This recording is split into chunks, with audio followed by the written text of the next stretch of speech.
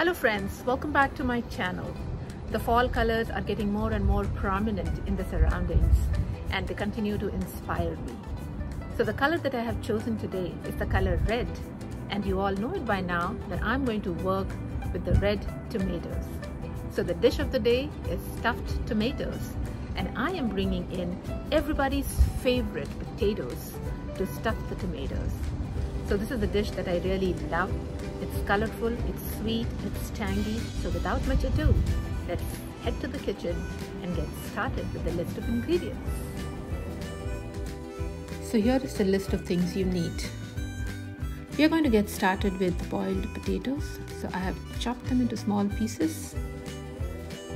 In a pan, I'm going to heat some oil, add the potatoes. We're just going to fry them for a while.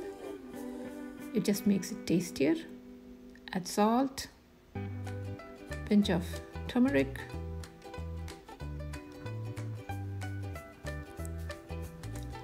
add the ginger paste, garlic paste. Just fry them for a little bit. Add the finely chopped chilies and then top it up with the coriander. And the potatoes are ready. So we'll mash the potatoes with a fork because that's what we are going to stuff in our tomatoes. Add the dry onion powder. It adds a little bit more flavor to the filling.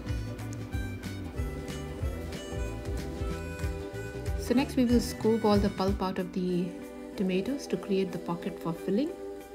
Save the pulp and juices because we'll use it in the curry.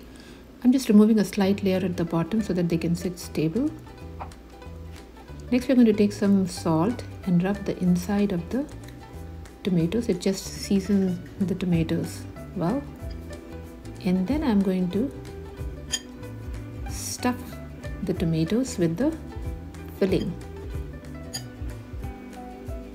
So just be nice and gentle. You don't have to push too much into it because the tomatoes may split at the top.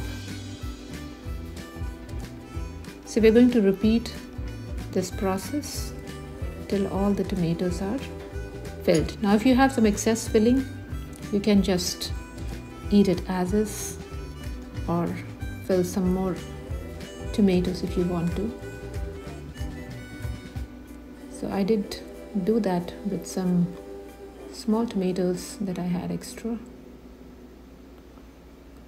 So there you are, all the tomatoes are done.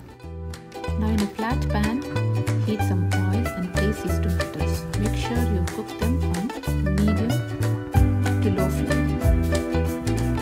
While the tomatoes are getting cooked, here is a list of ingredients you need for gravy. So we'll start with chopping the onion. So I'm going to grind and make a fine paste of the onions and then heat oil in a kadhai and add the onion paste. We need to cook this well till it changes color to golden brown. Next we are going to add salt, turmeric powder, coriander powder, cumin powder, and mix the masala. Then add Kashmiri mirch along with garlic paste and ginger paste. And then we are going to cook this masala so that all the spices are infused into the onion paste. So we're going to cook for a while, and while this cooks we'll come back to our tomatoes and gently turn them around. You can see they have started to soften a bit, so you have to handle them very, very carefully. So back to the masala, you see that it's cooked well, and now we are going to pour the juices and the pulp of the tomato that we saved. Now if you don't like too much of tanginess, you can add some sugar or use less of the juices and the pulp. Add half a cup of water or more to make sure that you get the right consistency of the gravy. You don't want it too thick, but if you like it thick, you can adjust the water accordingly. Use a blender and blend the mixture. So you can see you have the gravy ready. So we'll get back to the tomatoes. You can see they have softened and have been cooking for roughly 25 to 30 minutes on low heat. But if you want to expedite, you can cover them up. Next, I spray a baking tray with some cooking oil and I place these stuffed tomatoes. So here's a little twist that I do, and I like it because it adds more flavor.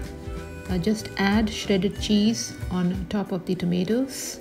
Now you can use any cheese of your choice. I'm using the cheddar cheese here, and then broil for 3 to 4 minutes on high. And here they are.